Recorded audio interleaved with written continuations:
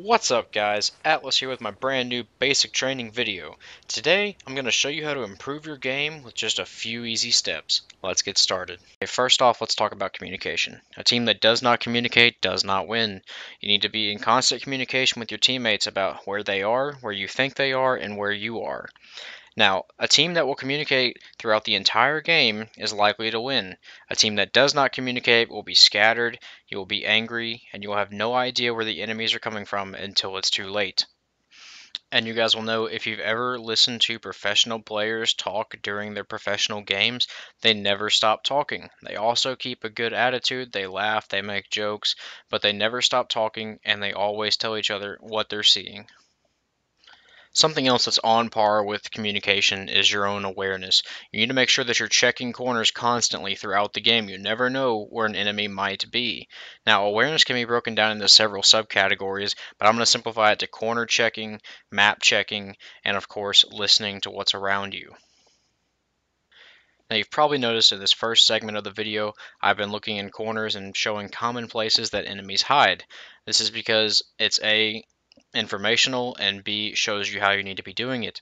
Corner checking is a vital aspect of the game, and if you don't do it, you can expect to die way more than is necessary. And now, something that will get you and your teammates killed if you're not careful is map checking. I have no teammates in this little bot match of mine, but when you do have teammates, you need to be aware of where they are, and this falls into communication as well. If they tell you where they are, you can expect them to be there. If their dot is no longer there and they haven't said anything, you can probably expect that somebody has killed them. Now, if you are aware of where your teammates are, you're much less likely to shoot them and you're much less likely to be surprised. This means when someone comes around a corner, you're already going to know if they're a friendly or not.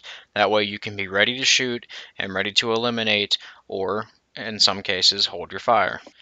Now, the last, and in my opinion, the most vital section of all awareness is you need to know where you can hear enemy footsteps. When you know where you can hear them, you know where they're going to be or where they aren't. If you can't hear any footsteps mid, you can already narrow it down to A long or B. And of course, that varies from map to map where these spots are. Now here I am showcasing one of my favorite spots. If you sit right by that mid door, you can hear them in lower tons, and you can hear them if you're moving around in CT spawn. And that's of course just one of the many spots you can use. I like to use it because it's easily accessible and it's easily defensible if somebody finds me. It's also one of the spots that people forget to corner check a lot, so it's very safe, and in the worst case scenario, I can just hide and let the team pass. Next up, I'm going to cover gaming equipment, and I'm going to go ahead and talk about the headset since I just covered footsteps and this is directly related. Now, you need a good headset so that you can hear footsteps clearly. One of my friends owns a headset, but he can't even hear footsteps. It just provides sound. It's not a good headset. So if you want to be able to hear footsteps and you want to be able to up your game, you've got to buy a high quality headset. And for that, I recommend something like a SteelSeries or a Logitech headset or an Astro headset. Astro makes some of the best headsets out there. Although I personally use a SteelSeries, I can hear footsteps way better than most people. Honestly, it's up to you. Find a headset that's comfortable on your head and just use it. Next up is the monitor. Now this is something I don't personally have a whole lot of experience with. I use an Alienware laptop, so the screen's kind of built in. But I do know that if you want a good gaming experience, you need to get a 120 hertz monitor. A 60 hertz monitor will not be nearly as good. It can't keep up with the frame rate sometimes, and it's a lot less pleasing on your eyes. 120 hertz monitors are a lot easier to stare at for long periods of time, and if you're playing this for a long period of time, you're going to want 120 hertz. Overall, it's just a better monitor to have in your house. Now that you know what kind of monitor you need to be using, let's move on to the keyboard. A good gaming keyboard is going to have extra buttons that you can remap so that you can make a more comfortable layout for any game that you're playing. And of course, you want to find a keyboard that fits your hands comfortably. I personally hate mechanical keyboards. I like the flat keyboard layouts. I think they're more comfortable, but most people don't feel that way, especially professional gamers. They like the raised up keys and the sounds that the keyboard makes so that you can confirm a key has been pressed. So what you need to do here is you need to find a keyboard that fits your playstyle, and you need to find a good company to buy it from. So once again, you have SteelSeries, Logitech, and this time Razer. I don't believe Astro makes any keyboards, but they might. Look out for them if you want. Now, finally, for this gaming equipment section, let's talk about the mouse. First off, you're probably going to want something wireless, but when you're shopping for a wireless mouse, you want to be super careful and make sure that it doesn't have any reviews talking about the lag that it gets. The mouse in the picture is actually the one that I use. It's called the Sensei Wireless. It's by SteelSeries, terrific mouse, and it's absolutely worth the money. But if you don't want to spend that much money, go over to a Logitech mouse. The main thing you need to worry about is, does it have adjustable sensitivity, and does it lag? Is the tracking on the bottom of the mouse good? These are the most important things you need to consider when you're buying a mouse. Just make sure it fits your hand comfortably, and of course make sure you like it. If you don't like it, you don't need to buy it. And of course, let me give you my recommendations on companies to buy mice from real quick. I definitely say SteelSeries is my number one, Razer would probably be my number two, and Logitech would be my number three because they've got decent mice, but they're kind of cheap. But that's okay for some people. They work just fine, but it's definitely not my number one or number two. Now, here's something new players don't do, and even some seasoned veterans don't do. Pro players, of course, do it, and that's knowing your economy. And it's also knowing the enemy team's economy. First off, you need to think about what the enemy is going to have and what you need to get in response. If you just lost a round and you have about $1,200 to your name and so does the rest of your team, that means it's time to save for a round. Now here's where knowing the enemy's economy really comes in handy.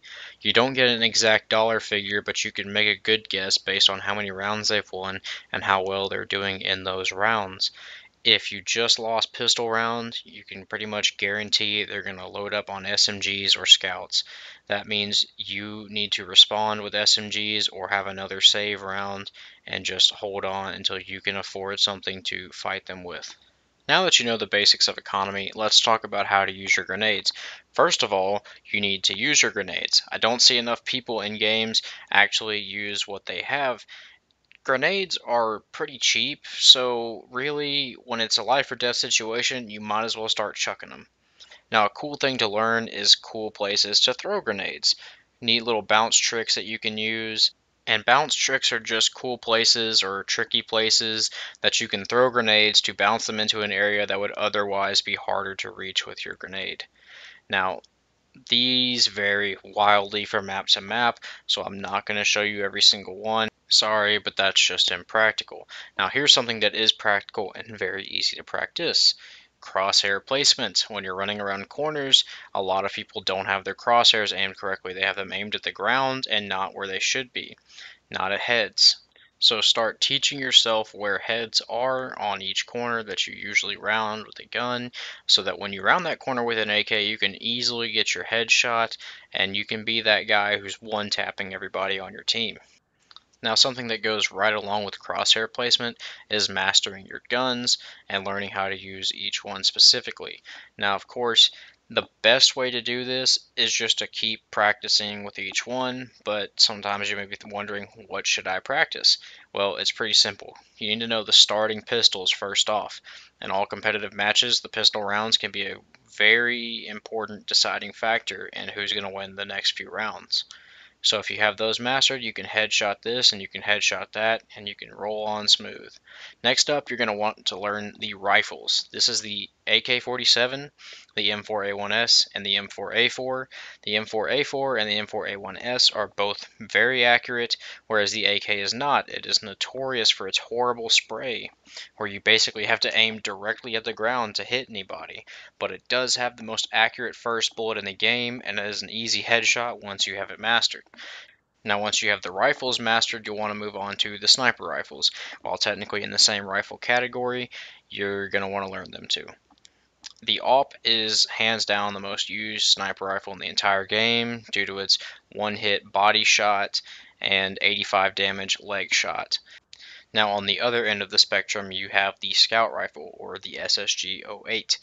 The scout rifle does significantly less damage but allows greater mobility. And due to that greater mobility, this draws some players to use the scout more than the AWP, because a lot of people don't expect a sniper to be running around and shooting them at the same time. A great thing that you can do with the scout rifle is jump shot. You can't do that with any other rifle in the game, at least not accurately. This gives the scout a huge advantage over the AWP as long as you can manage not to get hit.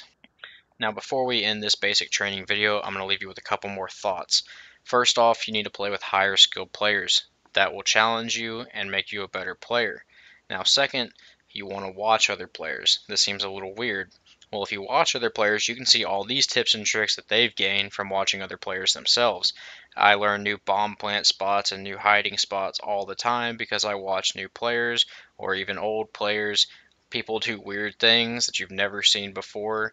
It's always interesting to watch either way. And the last portion of this, nothing else matters in this video if you cannot do this. Focus on your game and remain level-headed. In Dota 2, it's called going on tilt when you start getting angry and your gameplay is affected. It's easy to get angry at your teammates. I understand, trust me, I do. But you need to remain level-headed. What I do is I just take a deep breath, and I know it sounds cheesy, but I seriously just take a deep breath, sometimes drag my hands over my face, and claw my eyes a little bit. And I think that's honestly the last bit of advice that I can give you. I hope you guys enjoyed this video. Please leave a like, comment, and subscribe. When you comment, I always read them, and I will do my best to reply to you as soon as I can. Thanks for watching. More to come soon.